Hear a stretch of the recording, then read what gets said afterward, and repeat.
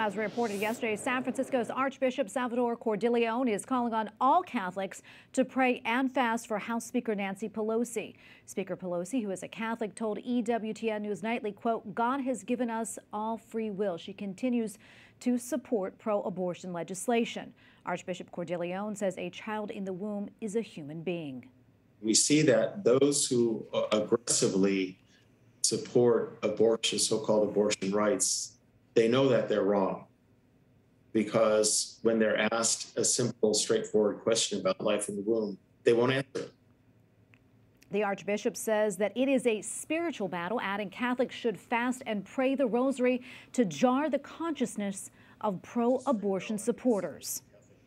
Abortion is a satanic ritual. So this is very satanic, what is happening with this widespread abortion, almost unregulated.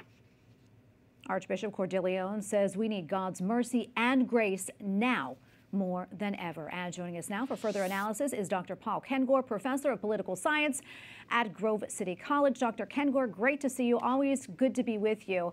You recently wrote an article for our sister publication, the National Catholic Register, which addressed what you called Speaker Nancy Pelosi's faulty theology on free will and abortion. You wrote, quote, "Of course God has given us free will, but explicitly not to be used in this way." Talk to us more about that and what the church teaches. Well, yeah, thank you, Tracy. And kudos to Eric Rosales for asking that question to Nancy Pelosi. So here you have 1 week after Pope Francis, for the umpteenth time, referred to abortion as murder and akin to hiring a hitman to solve a problem. 1 week after that, Nancy Pelosi put forward what the USCCB called the most radical abortion bill of all time, and which her bishop, Archbishop Cordileone, as he said there, called it not only diabolical, heinous, evil, but said that the bill was akin to child sacrifice. But she put forward this bill anyway. It is the most radical abortion bill probably in American history, and it passed by a vote of 218 to 211. Every single Democrat in the House, with one exception only, voted for it. All the Republicans voted against it. It was a strict party line vote. And when asked about this by Eric, Nancy Pelosi said, look, when it comes to family planning and timing, to a woman's reproductive rights, a woman's right to choose, God has given us a free will, as she said. And of course, Tracy, what's so upsetting about this, distressing about this, is that this is categorically not a Catholic or a Christian's understanding of free will. The Catechism says, the Bible says, "Thou shalt not kill." Deuteronomy says, "I have laid before you a choice between life and death. Choose life."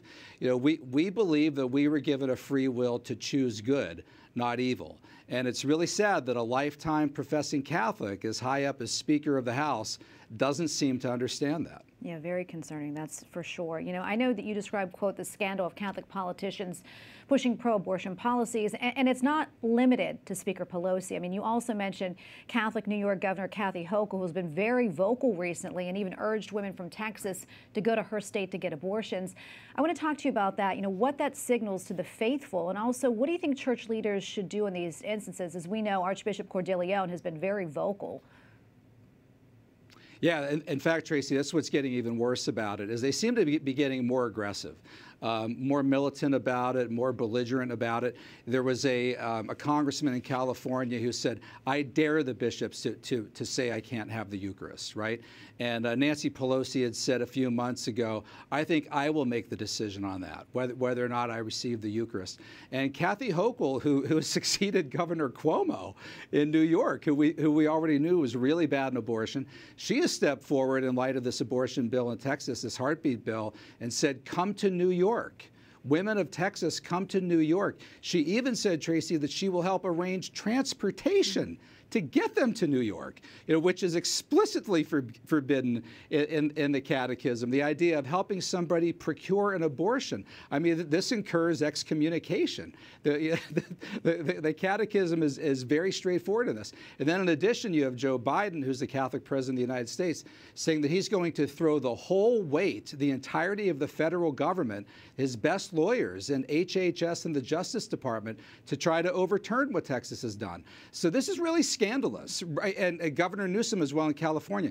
I think we're looking at a situation right now, Tracy, and this is quite horrifying, where those advancing the most radical abortion policies in America at the state level and the federal level are all Catholic. And it should have never come to this, but it has come to this. And I don't know if the bishops can put a stop to it now or not. It may well be too late.